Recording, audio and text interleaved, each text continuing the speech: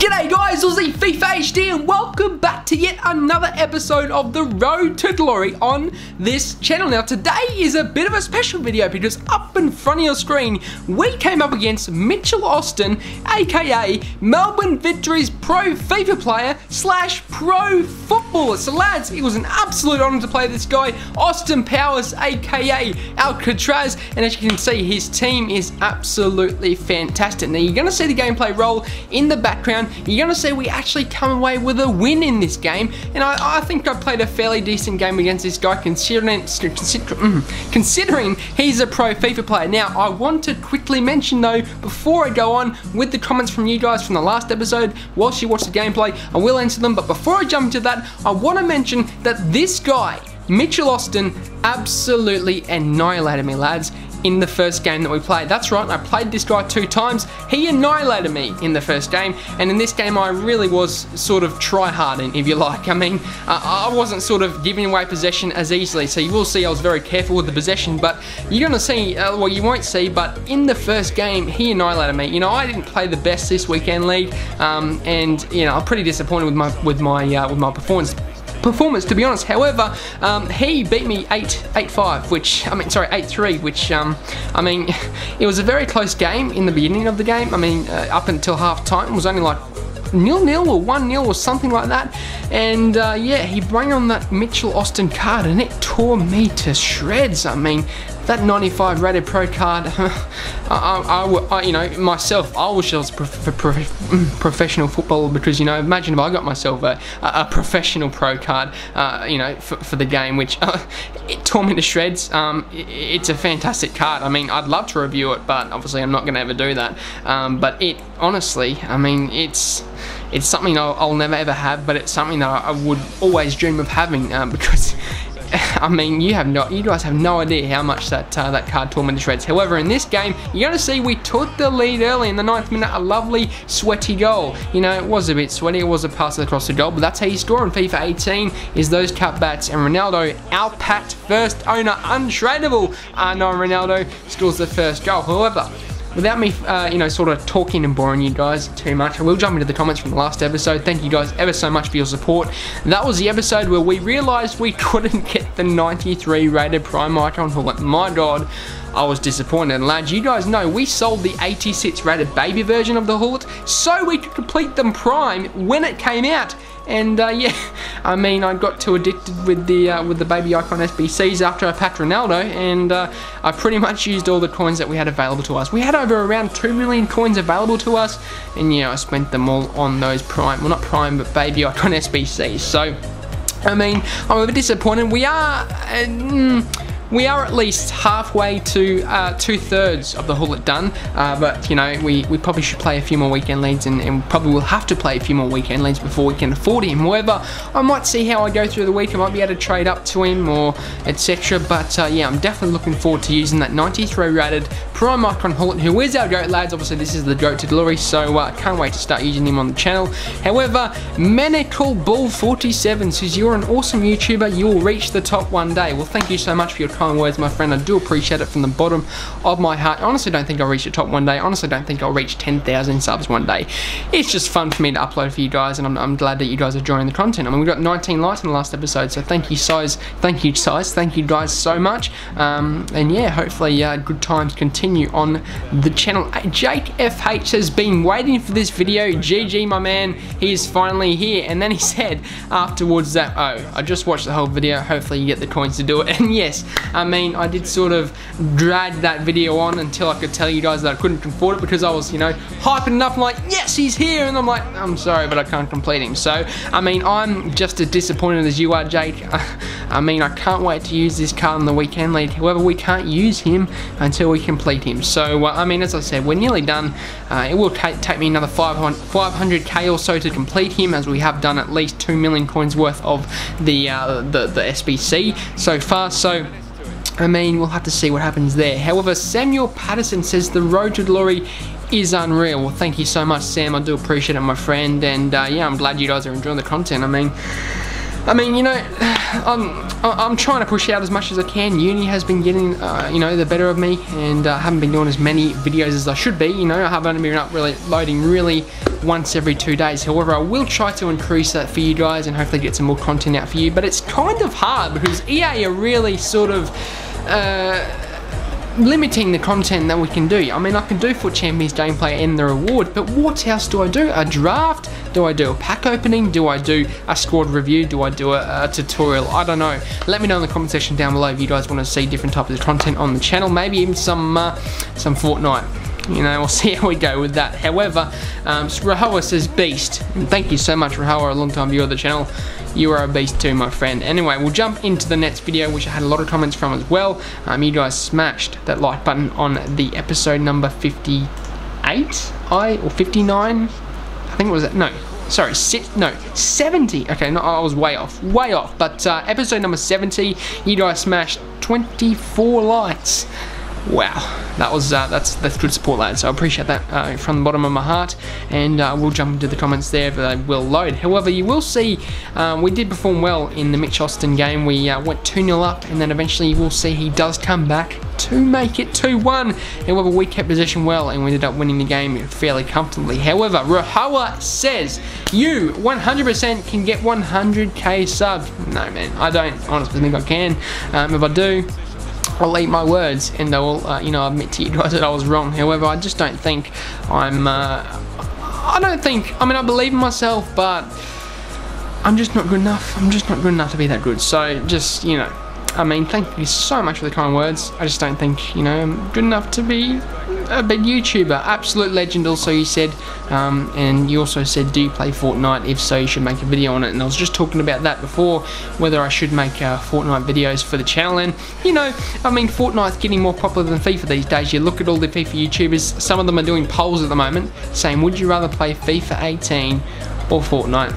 And the majority are saying Fortnite. So lads, FIFA 18 in my opinion is dying rapidly, and something needs to be done to reawake the game. And FUT Birthday was meant to be doing that, and I believe it did for a bit, but lads, I think a lot of people have finished playing the game, and that's a massive issue for EA Sports. However, I will say that even myself, I did a poll on Twitter, and I said, well, if you haven't followed me on Twitter, go and check the description, the link will be in there. But I did a poll in there, and I said, you know, if I can't I don't know who the producer is of Fortnite, but whoever the producer of Fortnite, and I said, if they actually did a weekend league for Fortnite where you played 40 games of Fortnite, and however many wins you got means, or wherever you ranked in those 40 games, would rank you, and you get rewards and like different packs with different suits and skins, etc. Would you play 40 games of Fortnite, or would you play 40 games of the weekend league in FIFA 18? And a high majority, around 70 to 60%, said they would rather play 40 games in Fortnite, lads. And that just goes to show what FIFA is like at the moment. I mean, it really is dying. As I said, FUT Birthday was meant to be a reawakening of FIFA 18, and yes, it did, in my opinion. However, it needs, like, EA still need to do promos like this, and I think some new ones would do a very good job if they would, you know, do some engaging content I don't know, for the creators as well, you know, for me and for big YouTubers, etc., to actually put on the channel. Because, as I said, it's just lacking in what you can upload these days, and you know, can do SBCs, but then again, there's only a marquee matchups every week, one every week, which means that you don't have anything to do other than that SBC, which I want more. I want others like, oh, like, I don't know, like the FUT 9 to FUT 17 ones, you know, from FUT Birthday. I want more of that, something I can create and something I can do for you guys to make a video on, because honestly, it's lacking at the moment, and I think that's what's really killing FIFA 18 at this current point in time. Alan Litchfield says, nice video as always. Well, thank you so much. My mouth is very dry at the moment. I need to sort of drink a bit of water, but I don't have any around me. Anyway, it doesn't matter. Alan Litchfield says, nice video as always. So thank you so much, Alan. I do appreciate it, my friend. And yeah, there was a few more, but I might Sarah Raj Kotnis says, nice video, bro. Well, thank you so much, my friend. I do appreciate it, but I will end the comments there, as I will continue to sort of commentate over this game. And you just see at the 52nd minute, lads, we're still at 1-0, and I was seeing if you know, Mitch Austin was changing formation, because we're 1-0 up, and I thought, well, do I need to counter what he's playing at? And he obviously went for the 4-2-3-1, which is what I was playing to counter my formation, but it just didn't seem to be working for him. You will see we do go 2-0 up in this game, which I was very stoked about that. And I mean, I can't complain about the goals either. I thought they were quite nice goals, considering the defence that Mitch Austin has. I mean, you know, I'm gonna be honest. You know, my defence couldn't keep up this weekend, and honestly, I need to get rid of Koscielny and Bailly and start moving towards the Ferdinands, the Maldinis, and the Desailly's, because I struggled this weekend, league. 1 in defending, 2 in attacking, and you will see here, lads, a lovely crafted goal through great overlap from Henry, and a first time finish into the bottom corner to make it 2-0 in the 53rd minute. And that was a lovely goal. Cut back inside the overlap, I dragged the defence from one side to the other, and Henry was sitting at the back post to slot it home. And I mean, it was a nice goal, but then again, he should have really tackled me with when I had the ball with what do you call it, Del Piero, and it was a bit of an AIDS goal there. However, 2-0 up, I can't complain against a player at this caliber, and you will see we did keep possession well to try and keep the lead. As you see, that Mitch Austin card, as I was talking about before, wow, he caused me trouble in that first leg that me and Mitch Austin played. As you see there, a lovely shot from Mitch Austin, and yeah, Messi's there to tap it home at the back post. 2-1, 56th minute, and as you see, I mean, Mitch Austin causing me troubles once again, even in the second leg. I mean, that shot was from a tight angle, at an acute angle of the pitch, and yet the keeper still rebounded it, and he still ended up parrying it to Messi's feet, who then scored. But you will see, we do get a third goal later on that does seal us the win. Petit pushing up, lovely possession on the outside of the box, back into Bergkamp. Well, I saw R9 holding the ball up into Del Piero, back into Bergkamp, and that's a lovely save from that De Gea card. And I'm not sure whether it was that team of the year or the goal version, but De Gea this year is very overpowered, and I think I need to get him. I mean, I've been rocking the likes of Icon Van der Sar lately. I've been rocking the likes of Courtois, and I really have sort of noticed the difference between them and a top class goalkeeper in this game, such as De Gea. And also, I must mention that French goalkeeper in form that I will get Fabinho in a second, because that the other weekend I had this French goalkeeper in form that was fantastic. I mean, I used De Gea before, and De Gea is a fantastic goalkeeper, but this really was on par, and he's only like 20 to 30,000 coins for this informed card. And I'm actually go to FUT players, and I'll go to French goalkeeper informs. Just bear with me for a second. Go to nations and popular France, and then we go to versions, and we go to gold informs. I think we should be able to see who this guy is. Now, I do apologise for the delay in this, but the guy I'm talking about is Benjamin Lecomte. Now, he's only 26,000 coins. He's an 85 rated goalkeeper that's an inform. He's got 88, let me just get his card up here, because it was not really showing the stats, but he's got 88 diving, 88 reflexes, 85 handling, 89 kicking, 57 speed, and 87 positioning. All of those stats are above 85. It's of an exception of 57 speed, which, lads, that's a fantastic keeper. And yes, I know stats don't really sort of represent the keeper's ability on the game, because obviously keepers are always going to make bad mistakes. I've seen De Gea make some stupid mistakes. I had that Icon Prime Van der Sar as an SBC completed to put into the Hullet SBC. Obviously, I did complete that to put into the Hullet, and he made some dreadful mistakes. I mean, he made some good saves, but then again, he made a lot of bad mistakes.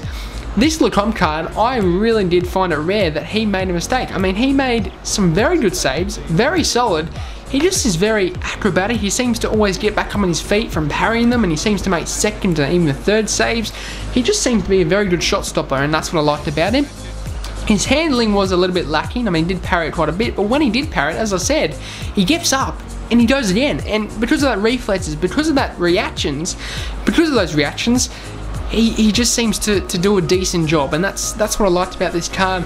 When I do get you know, an icon partnership in defense, I will get this card, so I can get that partnership of course the sorry, not the partnership, the linked, because obviously he's from the French league. I don't think there's many good French league defenders in my opinion. You know, you have got Thiago Silva, but then again, Thiago Silva, I mean, he's not a very overpowered meta player in this game, so that's an issue. So you can't really use this card. And I do apologise here though for all the cutting and you know, sort of the jumping from each clip. You will see that happens, and I'm not sure why it does happen, but there's something wrong with the editing software at the moment, which I'm having issues where it cuts every now and then. But it doesn't cut much. It only does like a minute in gameplay, which isn't much. But as you see, Mitch Austin changed from the 4-2-3-1 over to the 4-1-2-1-2 to try and counter my 4-2-3-1 defensive formation, and it seemed to not very, it wasn't very effective for him, let's say that. And you will see we do hold this game out to make a 3-1 victory, and I think it definitely was a good performance from myself. You know, and I just wish I could perform like this in every single game, because obviously you guys know, if you verse say a pro player, you're going to try your hardest to beat this player. If you're versing an average player, you're sort of not thinking about it much, and you're sort of not really caring. You're just sort of you're trying hard, but you're not sort of, I don't know, it's hard to explain, but you're not really trying in the sense where you're try-harding, if you know what I mean. It doesn't really make sense, but I'm sure you guys know what I mean. When you verse a good player, you obviously try very hard, and you try to the best of your ability, and you're always on point, you're thinking of the game totally, and you're really concentrating. But as you know, versed in an average player, I don't seem to do that, and I think that's what my issue is I don't try hard to keep the ball. I don't sort of think about the game in a sense where I'm really trying hard to try and beat this player, because he's not that good. I seem to lose to him because I'm not trying as hard as I should be, and that's what I think my issue is. I hope you guys know what I mean there, but Mitch Austin, because he was a pro player, I was really trying hard to keep the possession, being careful with the ball, and that's what I should do with every game, and I don't. So that is a con with myself. As you see, Ronaldo pushing forward, a lovely fake shot stop, and that was unlucky not to get that header with Del Piero. That's what I find as an issue, is I have been crossing it quite a bit. You see that Mitch Austin card, and I will do a tactical foul here with, I remember that foul that I did there. It was a tactical foul to try and stop that counter, and I mean, I injured the big boy Mitch Austin himself with a K. However, as you will see here, he does do a short corner, free kick. Rijkaard has possession, but we will see we defend tight here, and we're auto switching with the right stick, and you see a lovely save from Courtois to keep Ronaldo out, and yeah, we will win this game 3-1, 88th minute. There wasn't really much point of, well, wasn't much time of my opponent coming back here. Petit pushing up the line, cutting back inside. Saw the run of Ronaldo. Ronaldo had the ball, lovely holding up the play into Bergkamp. Saw the pass into Henry, but he does intercept with Telles. He, you know, sort of puts a bit of a rush pass up to Messi, to Austin, and to Ronaldo. And there you go again, another one of those cuts. I'm not sure why it's happening, but that did signal the end of the game. A solid win for myself, even though it didn't represent how good I played this weekend league. I played dreadful in this game. I played particularly well. Probably because he flogged me really in the first league, and I thought, well, I'm not going to do it again. I'm going to try hard, and I ended up winning the game 3-1. However, you know, kudos to my friend, well, not friend, but kudos to my opponent, Austin Powers, Alcatraz, aka Mitch Austin, the pro FIFA player for Melbourne Victory. I do sincerely sort of appreciate the game. You played well, my friend, and yeah, hopefully we come up against each other in well, I'm not sure, you're probably not going to watch this video, but I hope we come up against each other in the future. However, that's going to signal the end of this episode. I do hope you guys enjoyed it. Can we smash 20 likes? That would be absolutely amazing. Subscribe if you're new to the channel, and yeah, I'll be back with you guys hopefully again tomorrow with another episode. I'm out, guys. Have a good day, and peace.